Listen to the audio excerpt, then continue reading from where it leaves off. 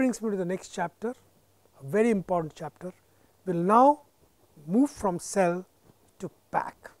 Let us get into what is called battery pack development. So far we are talking about cells. Now, the pack behavior will be built on cell behavior. So, if I have my cell has a maximum voltage of 4.2 volts, and if I put 10 cells in series, I will get 42 volts. Pack behavior will actually be the behavior of the cell plus some more constraints will get added. To make a battery pack, a very simple thing is done. Cells are put in series or can be put into parallel, and there are several different methods of doing that. Before I do this, let me talk about what does a battery pack design means. Battery pack design is number of cells are assembled together to form a battery pack for required voltage and current. Voltage and currents are given for each cell. Now, you want this voltage and this current capacity. So, you pack them together. The issues that you need to deal with is first safety issue. Now, cell is cell, it is given, cell in itself is never used, it is a pack which it is used. So, immediately you look at the safety issue. The second very important thing is what is called cell balancing, and I will come to the cell balancing in a short while, because there may be two cells in parallel, but they may not be charged equally. If you are trying to charge two cells in parallel, will equal amount of current go in both of them? Will equal amount of charging will take place? What if 5% more current goes into one and 5% less in another? The cells in parallel are considered to be imbalanced. As we will go on, we will further look at it. Imbalanced cells hurt the cell life and battery life. As you start using battery, the cell, if they are imbalanced, the imbalance will keep on increasing. After some time, the pack will become useless. So, an important task that you need to do in battery pack is cell balancing. We will show you need to do a very careful electrical design, so that every cell is equally getting charged or discharged. Cell balancing can correct for a small difference, cannot correct for large differences. So, pack itself has to design that actually the near same current will go. So, that is, but in spite of that, if there is a, because the internal resistance changes of the cell, maybe there is imbalance, and that correction can be done by cell balancing.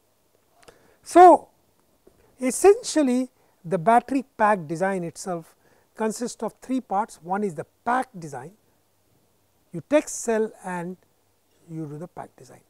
And that time, besides these issues, the other thing that you have to worry about is a thermal design. What happens when the pack is being used? Is it getting heated up? And what is the impact of when it is getting heated up? Is the heat getting dissipated? Thermal design will become very critical, because if the pack temperature goes up, remember the cell temperature will go up, cell temperature can be even higher than the pack temperature. And remember that I had talked about at 25 degree centigrade cells behave very well, as you go to 35 it does not behave that well, at 45 it behaves much worse. So, thermal design becomes extremely critical. The second design consideration is what is called mechanical design. When cells are packed together and connected together to even bus bars and put into a vehicle, the vehicle goes through all kinds of rough roads. As the vehicle goes through rough road, the pack vibrates. As the pack vibrates, it is possible that individual cells may vibrate. If individual cells vibrate, the gap between cells will increase decrease. One, it will impact the bus bar connection. Second, you will also find that because of the thermal issues, many of the cells tend to bulge, and if they are bulging and they are vibrating, you can result into very serious problem. So, you have to design the mechanical design of the cell pack has to be done, so that while it allows for some amount of increase, some amount of the what is called the cell getting expanded, some amount, but not beyond a certain point. It does not allow, it compresses, while it tend to bulge out, it will be get compressed, and differential movements are minimized. This is a mechanical design. Then, as I told you, a battery management system will be very crucial. It will take care of safety issue and cell balancing, and finally, the electric design. What about cell in itself? I talked about cells earlier. I am not going to talk too much about cells, but cells depends on the chemistry, and whether it is a pouch cell or cylindrical cell or prismatic cells, it is a highly controlled process making the cells. And if you remember, watt hour per kg, cost per kilowatt hour, and life cycles are critical parameters. So, what is it? If I take a battery which costs 100 rupees, about 35 rupees will come in the pack design, 25% will come in actual cells, and the remaining close to 35 to 40% is the actual raw materials used. The raw materials used itself plays a very important role. Nickel, lithium, manganese, cobalt, nickel. So, I buy these raw material, I will make cells, then from the cells I make pack, and 40 rupees for raw materials, 25 rupees is a actual making of cell, 35 rupees for battery pack. This is approximate, it varies from pack to pack, varies from cell to cell, but this gives you some idea. Materials depend on the chemistry, quantity of materials used. So, you again look at watt hour per kg. If you want to design a 10 kilowatt hour pack, you calculate how much kg of material you require, and therefore, how much kg of lithium, manganese, cobalt, nickel you require. That is how the cost is also determined. So, thermal design basic objective is to remove the heat generated from the pack immediately. Ideally, temperature should remain constant, as close to 25 degrees centigrade. Mechanical design, so that cells do not budge and the right pressure is applied to the cells, and battery BMS, only balanced cells used in a pack. So, when you select cells, you like to use a balanced cell, and requires, and after that you monitor the voltage, current, temperature for each cell, and then carry out the balancing during charging as well as discharging. Now, one of the most important thing is something can go wrong and cells can get heated. As soon as cell goes above, any cell goes above a certain temperature, you immediately shut down the whole battery. It does not matter, let the vehicle stall, because if you do not, you are carrying out the risk of blowing up the battery. If there is a redundant battery, of course, the alternate battery can take over. So, if you ever use lithium ion cells or cells like this into a vehicle in a aircraft, you have to worry, because there can be a situation where you suddenly shut down. In a vehicle, if you shut it down, well, the vehicle will stop. You will have to stop the vehicle on the road. You may create a jam, congestion, but still you are safe. Aircraft, you will have a more serious problem. So, pack should get cut off if the temperature increases, key to safety. During charging time, the cells and the pack will continuously communicate with the charger and decide how the charging should be done, how much current should be put, do not put extra current, how much voltage should be used. Remember constant current, constant voltage that I talked about. Battery pack design, let us get to the electrical part of it. Battery pack designed to get a certain voltage and capacity in terms of watt hour or ampere hour. I want this is the capacity and this is the voltage. That is what a motor will require.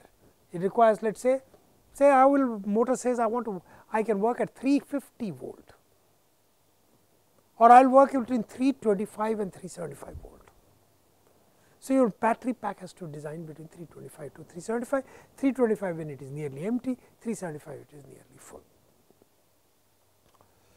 Remember, one big problem is, since you are talking about, suppose you are talking about a 48 volt battery and you are talking about a 5 kilowatt battery, you are talking about 100 ampere.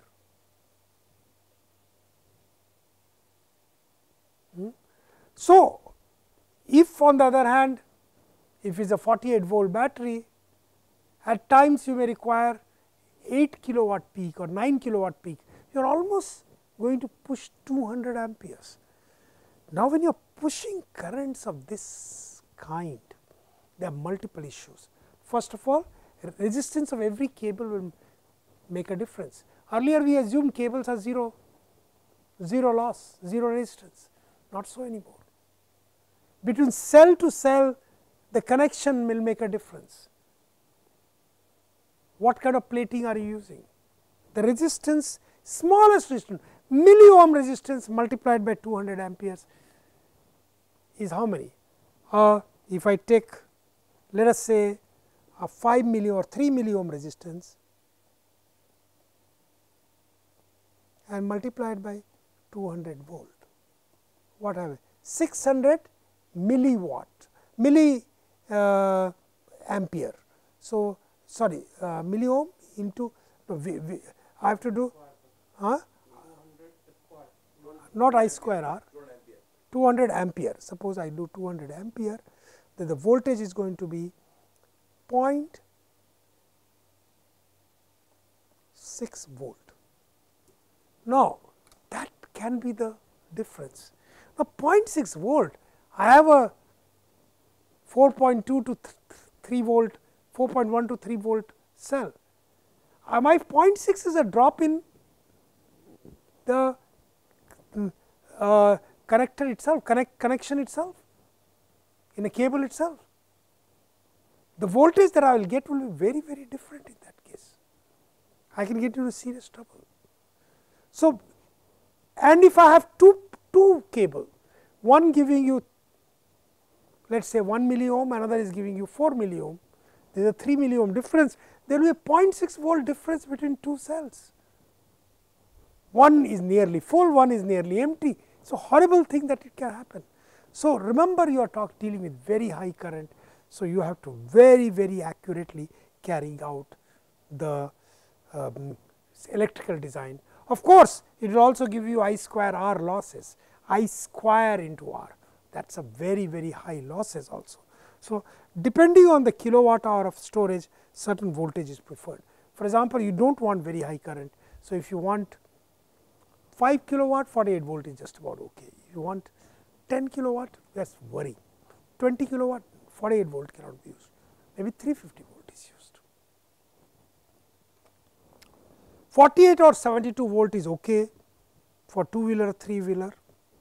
100 watt hour to 15 kilowatt. 15 kilowatt hour itself is 300 amperes, already very high, not good. So, this is something that you have to worry about. 1 kilowatt hour requires 21 AH cells, 21 AH. Now, 21 AH is not possible in those pencil cells, so cylindrical cells, of course, unless you put a number of them in series.